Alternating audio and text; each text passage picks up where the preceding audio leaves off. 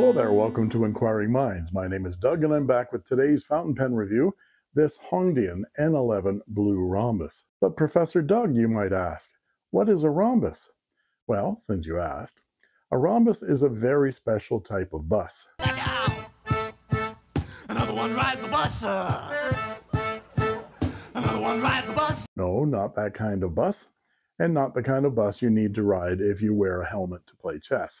Vince Clortho, keymaster of Gozer. According to this, his name's Louis Tully. Lives on Central Park West. A rhombus is a four-sided polygon where all the sides are equal length and the angles are not 90 degrees, which would make it a square. Don't be square, be a rhombus. Don't be a... A rhombus is an equilateral, quadrilateral, or a diamond shape like in the playing card suit. But Professor Doug, a baseball diamond is a square, but it's called a diamond. You are correct, sir. It is called a square, but that's because baseball is stupid. Don't call me stupid. Oh, right! To call you stupid would be an insult to stupid people! But you think you're an intellectual, don't you, Ape? Apes don't read philosophy. Yes, they do, Otto. They just don't understand it. The infield in baseball is a square measuring 90 feet on all sides, and the angles are all 90 degrees. So it is actually a baseball square, not a baseball diamond. But I think I know why it's always been called a diamond. That's because of an optical illusion. When you look at a baseball field from a slightly above and behind, the optical illusion of perspective makes the infield look diamond-shaped. That's my story, I'm sticking to it. But I digress. This Hongdian N11 blue rhombus has a diamond-shaped pattern on the anodized aluminum barrel and cap. Let's take a look at this beautiful diamond-shaped metal pen right now.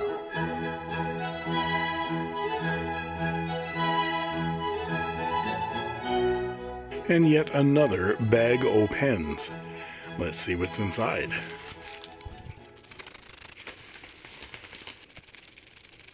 Oh, 1, 2, and 3 pens. And finally, we have a metal Hongdian, and this is the N11. This is in a diamond pattern, a turquoise kind of anodized aluminum, gray Hongdian nib. That's interesting. Usually metal sections are slippery. This doesn't feel slippery. And this is one of those upscale converters. The metal reinforced nipple, and the nice thing is that you can take them apart to clean them out. And surprisingly, this is not a heavy pen. Yeah, it doesn't post very well, so this is not a pen that I would post, but that's a very nice pattern. So I've got a few ideas about what ink to go in this. So the Hongdian N11. I'll show the parts and features of this pen, show some size comparisons, some measurements, and then provide a writing sample. And then I'll talk about what I like and what I don't like so much about this fountain pen. Overall, the N11 is an anodized aluminum pen with flat top and bottom finials and this beautiful repeating diamond pattern. It has what looks like ruthenium trim, as the clip, cap band, and top and bottom finials are quite dark. The anodized aluminum, what Hongdian calls blue, is actually very much a blue-green turquoise color. The camera doesn't show turquoise very well. It shows up as blue. This is much greener under my eye than under my camera. The overall look of the pen is quite lovely. The N11 is also available in 2 other colors, green and white. And it has 2 other geometric patterns. A spiral pattern they are calling twill, and a flat-sided pattern they are calling polygon. I don't know how many sides the polygon version has, but they'd better not be 8-sided because Kaweco has the octagon under copyright. I've heard they've sent every stop sign in the world a cease and desist order, and while the shape is in litigation, it's open season at intersections everywhere.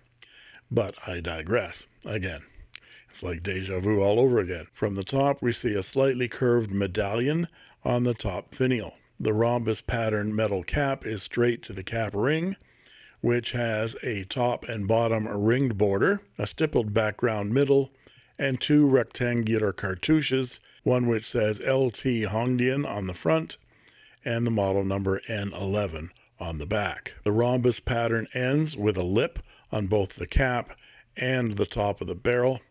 We'll get to that in a moment. The teardrop-shaped ruthenium-colored metal clip extends from the cap and is nicely springy and usable.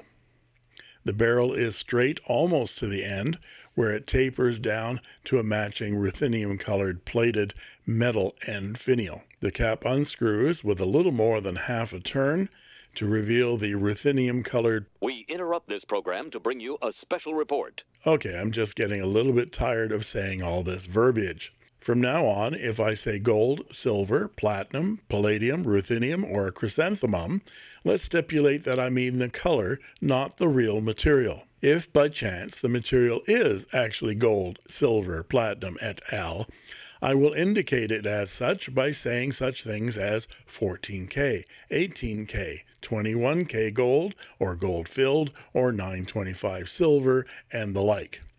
This should be common sense, but nonsense has trumped common sense in the world, and certainly on the internet in recent years. But common sense used to tell you that if a pen was $30 and I say it has gold trim, don't for a second believe that I mean real gold trim. It's just the color. Thank you. We now return you to our regularly scheduled pen review. We return you now to your regularly scheduled program. The ruthenium metal section, which has 3 grooves and a small flare towards the number 6 size steel ruthenium colored nib and black plastic feed. Let's get a closer look at this nib. The nib matches the ruthenium color of the rest of the trim, and the engraving has a Hongdian geometric pattern with a teardrop-shaped breather hole. Since 1997, Hongdian an F in brackets for fine and 35 for the length of the nib. Having the length of the nib is really useful if you're wanting to swap nibs. Not all number 6 size nibs are created equal. The number 6 indicates the width of the feed at the base, but the length will allow you to ensure your replacement nib won't get ground up and twisted inside the cap if it's too long. The nib and feed are part of a nib assembly that unscrews for swapping or maintenance.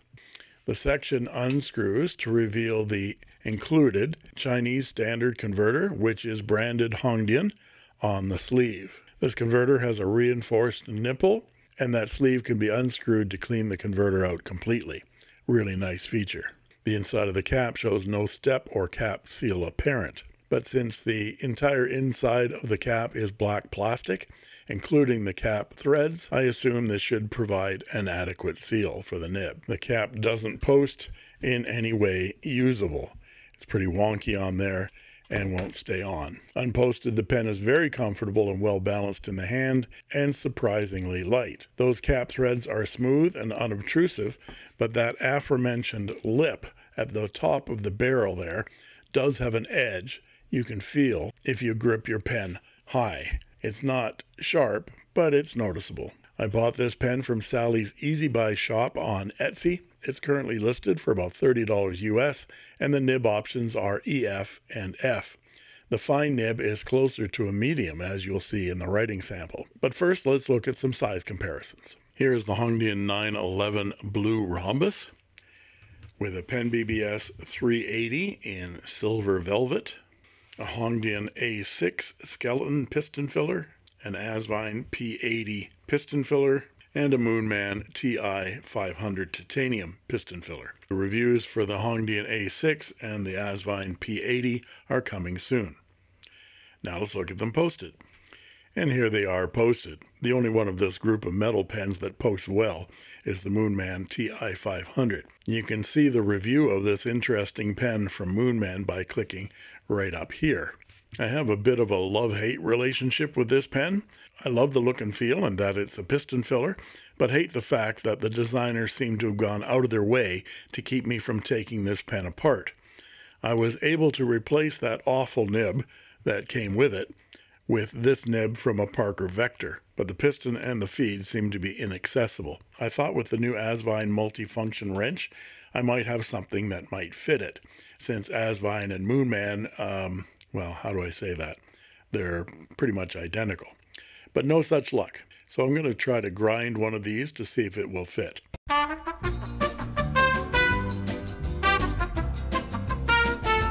Between writing and filming this episode, I went to my Dremel grinder and ground this Asvine multifunction wrench so it would fit the Moonman TI 500 piston mechanism. I took about 0.25 millimeters on each side of this opening there and then ground it flat to make it a little bit thinner and take off any burrs. And now it works like a charm. So all you people out there who own one of these Moonman TI 500 fountain pens, just buy one of these Asvine wrenches or purchase an Asvine piston pen and make sure you tell your retailer you want them to include the wrench. Just a little bit of touch grinding and patience and you'll be able to disassemble and clean your pen like any other piston filler again. And the Moonman TI 500 seems to have disappeared from the marketplace anyway. Let me know in the comments if you have one of these. So I've left the caps off of these 3 pens here because they really don't stay on. This one stays on the Pen BBS 380, but it's not a terrific poster. Now let's look at them unposted. And here they are unposted. And as you can see, they're plenty long enough to write with, comfortably unposted. The Pen BBS 380 came with both a fountain pen tip and a rollerball tip. Currently I have it configured as a rollerball. Now let's look at some measurements and I'll be back with a writing sample.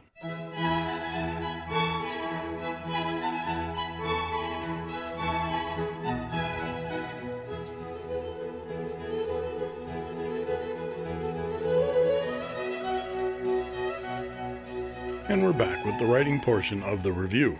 This is Clairefontaine 90 GSM paper, and this is the Hongdian N11 blue Rhombus, and it has a number 6 size steel fine nib. Let's check the wetness. It's decently wet, and the nib is very smooth with a good amount of feedback. And this is the delightful kind of feedback, not the scratchy kind of feedback. And it feels like a pencil on vellum. And the ink is J. Urbain, I believe that's how you pronounce it. Emerald de Chivard. I'm sure that's not how you pronounce that. I think that color is a perfect match for this pen. And again, the ink is a lot greener than it looks on camera. I usually have reservations about using J. Emerald de Chivard because of the amount of particulate in this gorgeous emerald color. But I decided to try my PDDSS FEIFF, or Professor Doug's double secret sauce for efficacious ink flow fluid, on the pen before I inked it up. I took the nib out of the section, attached the converter to it, and filled and expelled the secret sauce elixir, and then dried it with a tissue. Then I filled it again with Emerald of Chivard, and I'm seeing plenty of shimmer with no signs of clogging. As to line variation, this is another really nice surprise about this nib. I'm getting some. It's already a fairly thick line for a fine, but I'm going to close up on this. Look at the amount of bounce on this nib. I'm still guessing that this nib is steel and it's coated or plated with something to make it resemble a titanium nib. If this were titanium, 2 things. It would be more expensive and Hongdian would have advertised it as such. But it's a very, very pleasant nib indeed. And this nib makes a 0.5, almost a 0.6 millimeter line, which is a Western fine or a Japanese fine to medium on my Richard Binder line width chart, which you can find linked in the description below. And as for our quote,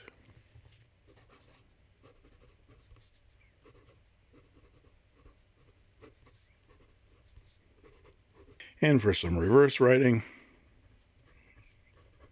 just a touch toothier, but it actually keeps up and is very thin and dry. And some quick writing.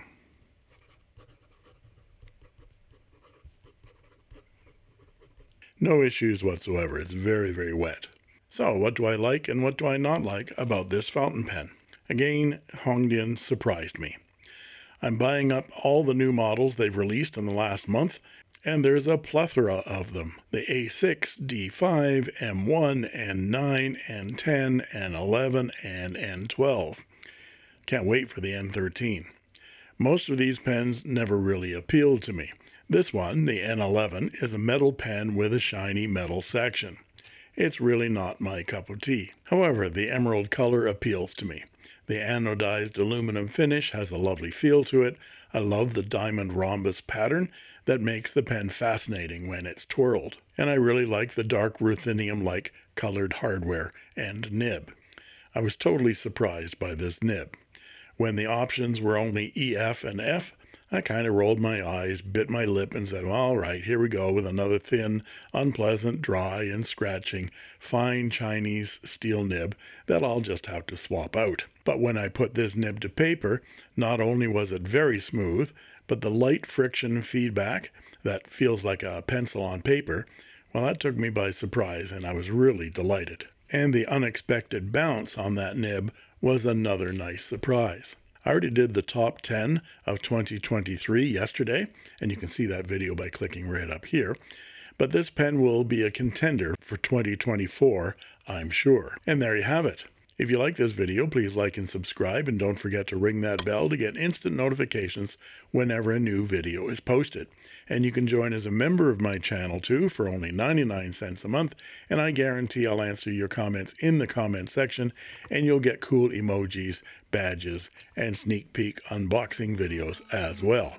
And that just leaves it for me to say, thank you.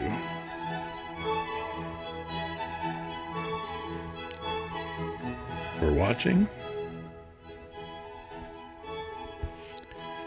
And that's all she wrote. I made this.